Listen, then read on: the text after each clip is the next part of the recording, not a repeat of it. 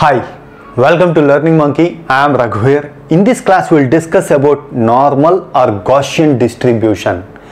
In this class, we are going to have a graphical intuition about Gaussian or normal distribution. This graphical intuition is very important to understand our coming classes.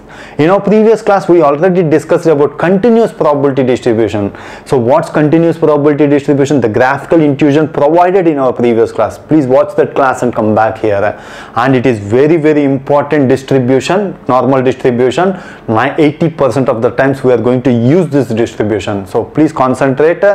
So please watch our previous class and come back here. The link for the playlist is provided in the description below. Coming to today's class, let's try to understand the graphical intuition of normal distribution with an example. It is a continuous probability distribution. So what's continuous probability distribution? Discussed previously. 80% of the real life examples fits to this normal distribution. We call it as Gaussian distribution. Normal or Gaussian distribution. Now let's take an example and understand what's a normal distribution. If you take the heights of the students, yes, it is a continuous probability distribution because see, heights of the students, the height of the student may be 5.4, 5.401, 402, 5.45. His height may be any value between 5 and 6. 5 feet and 6 feet. So that's why this goes to continuous probability distribution. Okay, and one more point, with this example you will get clarity. Total 100 students are there. We are taking total 100 students. So 5.4 to 5.5, 5 students are there. 5.5 to 5.6, 10 students are there. 5.6 to 5.7, 15 students are there.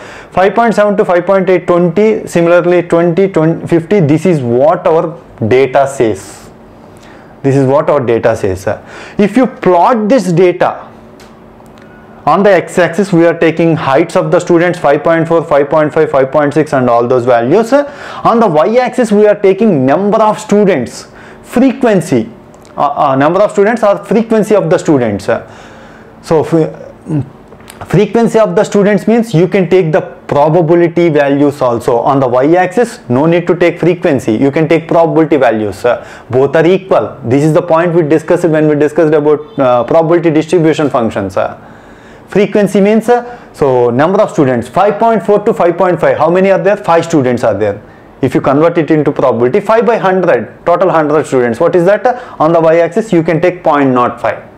So anything you can consider on the y-axis. If you plot it, 5.4 to 5.5, 5 students are there. 5.5 to 5.6, 10 students are there. 5.6 to 5.7, 15 students are there. 5.7 to 5.8, 20 students. 5.8 to 5.9, 20 students. Next 5.9 to 5.10, 15 students. 10 to 11, 10 students. Up to 6. Total we are having 5 students. If the data is distributed like this, now you have to understand the point. If your data is distributed like this, if you take a function which satisfies like this type of function, we call it as, then if your data is distributed like this, then we can apply normal distribution. Normal distribution is having a function which satisfies like this. So what's that function? How it is going to provide this line? We are going to understand in our next classes. Here we are going to provide you the graphical intuition. So this is a function, this orange line is a function. In our last class we discussed about continuous probability distribution, means the summation of all the probability values is equal to 1, means our probability density function of normal distribution should satisfy the condition. The area under this function should equal to 1. Yes, it is equal to 1. What's that function? We are going to discuss in our next class. So now you got, based on the previous class and this class, you should have some idea. So our probabilities are distributed under this function, means the area is giving the probability values. This is the point you have to understand. area, this area is giving the probability value, this area is giving the probability values. So if our data takes this shape, what's this shape? This is the shape. This shape we call it as bell shape. If our data takes this shape, then we can apply normal or Gaussian distribution. 80% of the data takes this type of shape. That's why we go with normal distribution. So, and one more point you have to understand from the basics in our probability class, in our probability playlist, from in the beginning classes, we discussed about symmetric and asymmetric distributions.